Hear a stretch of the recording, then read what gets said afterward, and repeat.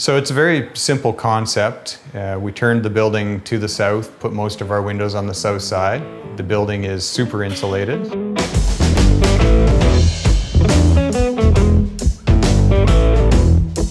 So we achieved, a unique wall system, very airtight construction in a short amount of time. Through collaborating with different professionals, we relied heavily on the architectural firm, my own knowledge, the trades, and especially the passive house consultants, both the designer and the certifier. The exterior walls are a double 2x4 framed wall with dense packed cellulose inside. We did air controlling barriers on both the exterior and the interior for redundancy.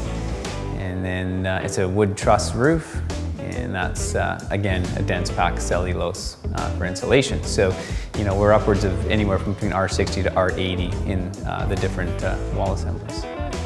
It was the most airtight building that's been measured in the Okanagan. We were very careful in taping up the assembly and making sure that there was no air leakage against the windows or in any locations. You can see here the windows are placed in the middle. The most efficient place to put the window is in the middle of the wall assembly. The windows themselves are a triple glaze window, and we specifically change the solar heat gain coefficients and U values depending on the orientation. There is what's called a lantern, which is a natural passive ventilation, so it's facing north, and all the windows are on electronic openers. So what the people operating the building do in the summer months when it's really hot, at night they'll open up all the lower windows around the perimeter, and they'll open up these, and we'll get natural passive ventilation, which will cool the building overnight. And we certainly like to optimize that feature where we can open the windows, bring in the fresh air, especially in the spring and the fall when the temperatures can be so different from morning to afternoon. The tighter you built your house, the more high performance that house is, the more dependent that home becomes on a mechanical system.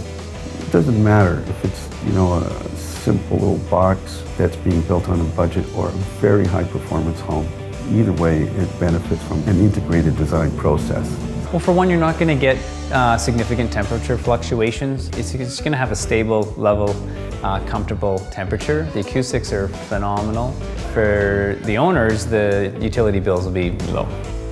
And essentially, it establishes a very low threshold for how much energy a building can use. It's about a quarter of what a typical building would use. In order to do a building like this, you need to have a committed client. And in this case, Okanagan College is very committed to showcasing sustainability. We want to build green buildings because we have a number of students coming through here in a number of different trades programs, business programs, and we need them to be exposed to the latest and greatest engineering and construction technologies because they're going to be out there in the workforce, and we want to prepare them for that.